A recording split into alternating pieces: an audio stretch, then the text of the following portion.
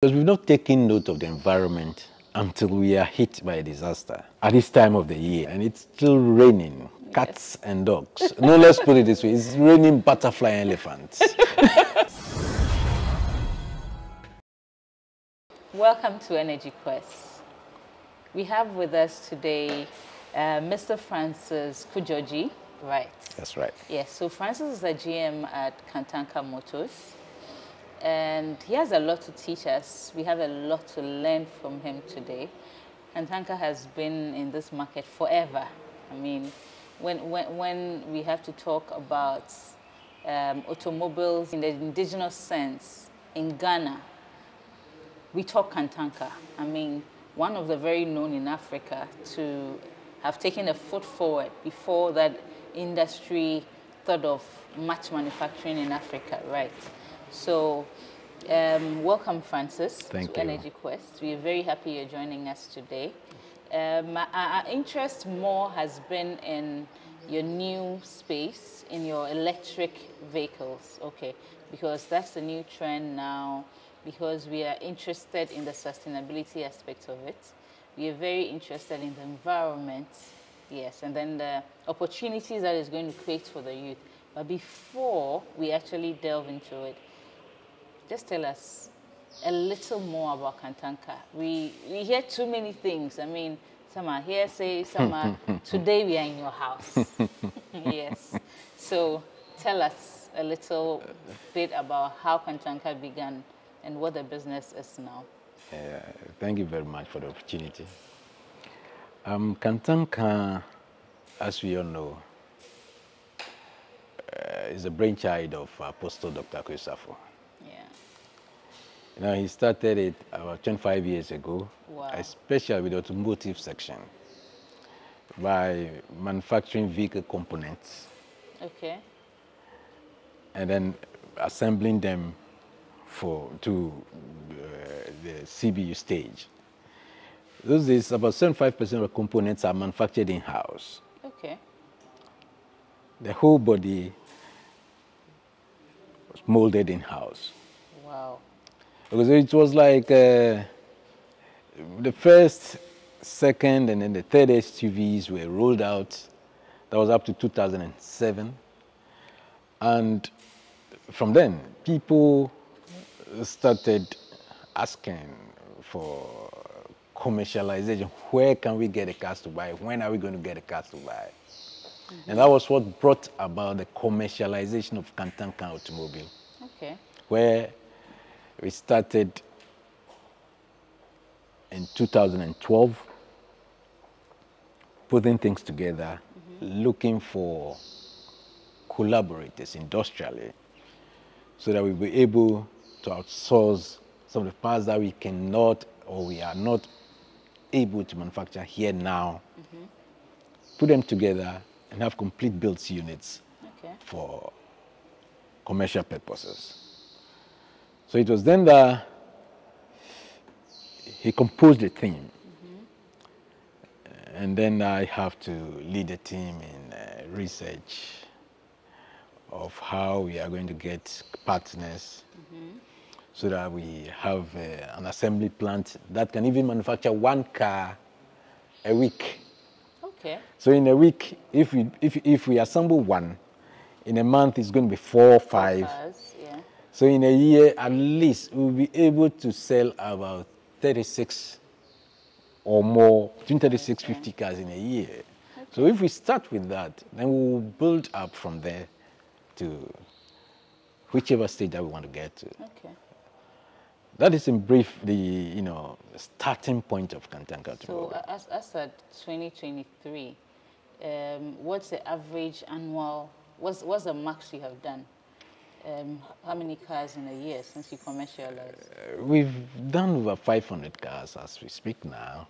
Oh, wow. Yes. Wow. All being used in Ghana? All being used in Ghana. Are you doing any exports? We did some exports to Liberia and Norway. And Norway? Yeah, so it means we've broken into yes, the European market. And Norway? Yes. Okay, and how did that go? It was easy and not easy as such. Of course. Because entering into that market, there is what we call certificate of conformity. And that certificate of conformity has to originate from Ghana. So we got the order, we did the packaging, McDan shipped it, and when we got to Oslo, Norwegian customs were requesting for certificate of conformity before they will allow the car to enter into the country. Okay. So in collaboration with the Ghana Standards Authority, they came here. We had some of the car that we exported over there. Similar ones here. So we did the necessary documentations on the car. The certificate was approved by the GSA and was sent to Norway. Wow. And the car was cleared. Wow, congratulations. Thank you. Making cars in Ghana. Moving on the streets of Norway. Yes. That's huge. Yes. Yeah, that's good. That's really good. Okay. So these cars are still there. They are still there. Congratulations. Thank you. That. I mean, that's beautiful. Okay. So now the market is mainly here. Okay. Do you have any government entities using Kantanka cars? Yes. Okay. The bigger and then the most renowned government office is the Office of the President. Yes. And they are using most of our cars, most of our pickups. Okay. Okay. I mean, that attests to the fact that this is real and we are delivering good cars. So that's another way of marketing, the endorsement approach. And once it is endorsed by the highest office in the country, it means why not? Then it's we user-friendly. can all jump in now. Yes. Okay. Okay. Okay. So when did you begin the electric vehicle line? The electric vehicles, we've prototyped. We've done first prototype, I think about 10 years ago. 10? Yes. Okay. When it wasn't even the news globally. 10 years ago? Okay. Okay. We rolled out the first EV in I think 2012, 2013, thereabout. And then the following year, it was a 2-seater. Okay. Then the following year, we did a 5-seater. And then by 2014, 15, we did a 7-seater SUV type. SUV type EV. Kantanka is doing amazing. I don't think you're playing the drums loud enough and blowing the trumpets. Yes, but then the issue of lithium-ion batteries were not so common and popular. Okay. So we use about 12 batteries on one car. Okay. And then it worked all right. Okay. Because the power of the 12 can now be compounded into one. Yeah. And that was how we started it. And gradually, I mean, you modernized. We modernized put it all in. Until we've gotten to this stage. And with that's a beautiful car. Yes. And with this one, we're still, researching.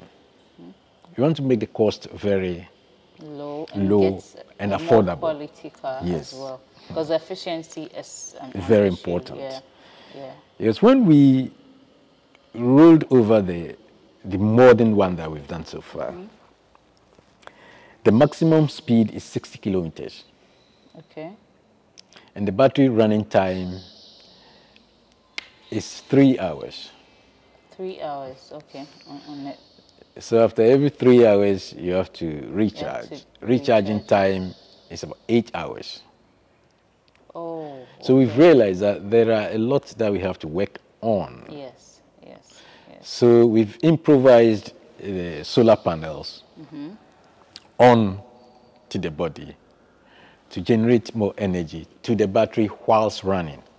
Oh, so you have solar panels on the car? Yes. Okay. Okay. So this technology has reduced has taken care of the battery charging. And now it can charge whilst running. Beautiful. And it's still, we've piloted it, it worked all right. Now, like we started from the beginning, we have to move from that stage to the commercialization of the solar panel, the solar EV. And that is where we've gotten to now.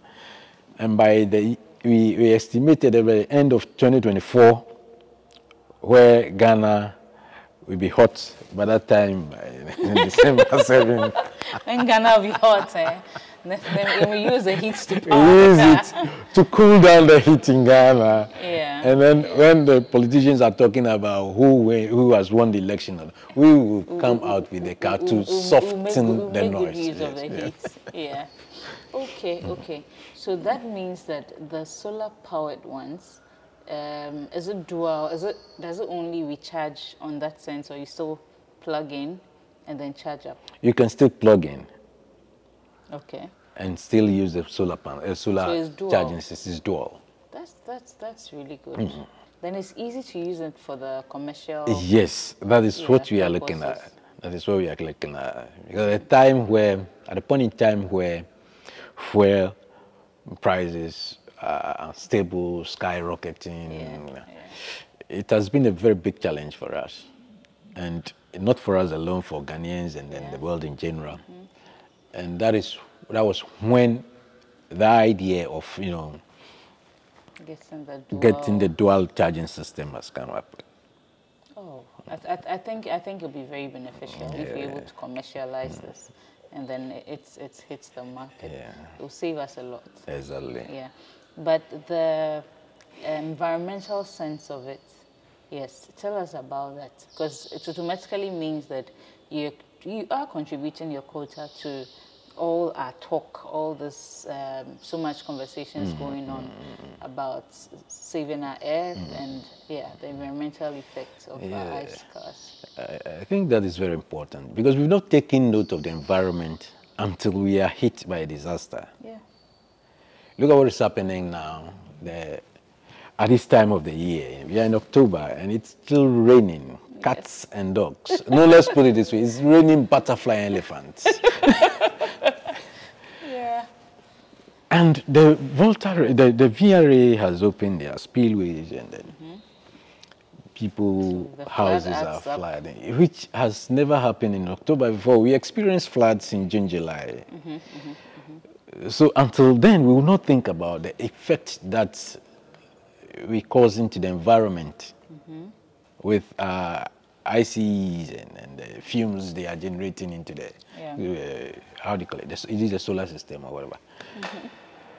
So contributing to environmental issues is very, very important. And then with the advent of EVs,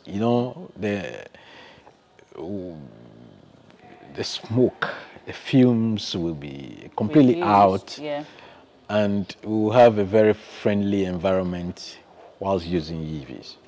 So we are of the view that since this has become a global challenge, we have to be part of it.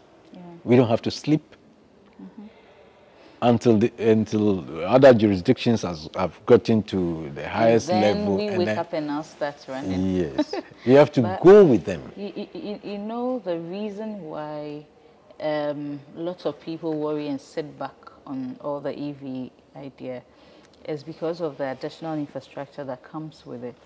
So often they would question, if I buy this car, how am I going to charge it? If I buy this car, how am I going to service? How am I going to, all the infrastructure that comes with it. Okay. So I want to know how Kantanka is contributing. Are you doing anything in terms of charging? Yes. Yes, that has been taken into consideration. Okay. And it's a major concern for most EV users. Good. That is why in the first place, we have to think about the battery running time, the efficiency of the battery, the duration that it takes to recharge a battery, and then the battery charging time. So that you don't spend 8 hours charging a battery whilst your battery runs down when you are going to Tamale or Kumasi or the road, yes. So it's something that we are very careful about. And we don't want to enter into the market, and that one will be an issue. We'll pull back all your hard work. So we are still considering how, at least as a nation, we can also manufacture certain components of the cars. That as well. Yes. Okay. So we are collaborating with our industrial collaborators. We are researching. And then we've gotten to a stage where the battery charging time will be reduced and has reduced drastically. Okay. From the 8 hours to 20-30 minutes. Beautiful. Yes. Okay, okay, that's a rapid charger. A rapid charger. Okay. So users will have the option to the rapid charger and then the normal charger, which takes 8 hours. A longer time. A longer I mean, that regular one, of course, it means you can do an overnight charging. Exactly. Yeah, but in the day, 20, 30, then at my lunchtime, I should have been able to then you are gone. That is what we are looking for now. We have we've broken through that technology, and like I said, next year will be EV. The EV year. Yeah. Yes. Kantanka for EV and EV for Kantanka next year. We can't wait.